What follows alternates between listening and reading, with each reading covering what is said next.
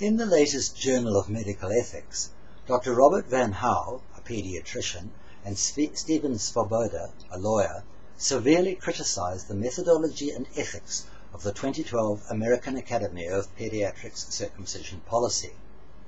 They say the policy suffers from several troubling deficiencies, including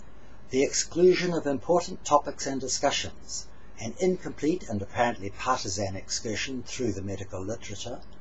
improper analysis of the available information, poorly documented and often inaccurate presentation of relevant findings, and conclusions that are not supported by the evidence given. Among the topics excluded are the anatomy and function of the foreskin, the harm caused by its removal, biomedical ethics, and human and children's rights.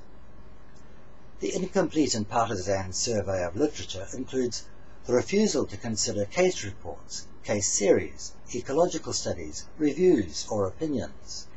the exclusion of studies finding detriment from circumcision, cost-benefit analyses that fail to find benefit being ignored,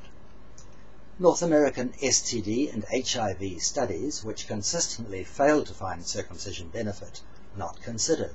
and cherry-picking from within studies. The improper analysis includes internally contradictory statements, conclusions that do not follow from data, no risk-benefit analysis either of circumcision or intactness, and the AAP's move toward recommending circumcision in the US being based entirely on 3 African HIV studies. The poorly documented and inaccurate presentation, they ignore findings against circumcision within studies they do cite, they get the numbers wrong, for example, in their measure of the cancer risk,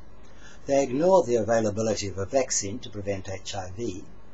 they fail to apply cost-benefit to urinary tract infection, the only risk of early onset, where the child's opinion might reasonably be overridden, and they fail to consider the cost of meatotomy, a very common surgery required after circumcision. And among conclusions not supported by the evidence,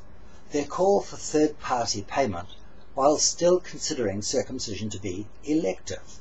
and the idea that doctors should be brokers for the parents' culture. Accordingly, the critics say, the AAP should immediately retire its policy and replace it with one reflecting such critical concerns as the function of the lost tissue, medical ethics, and the importance of respecting non-consenting children's rights.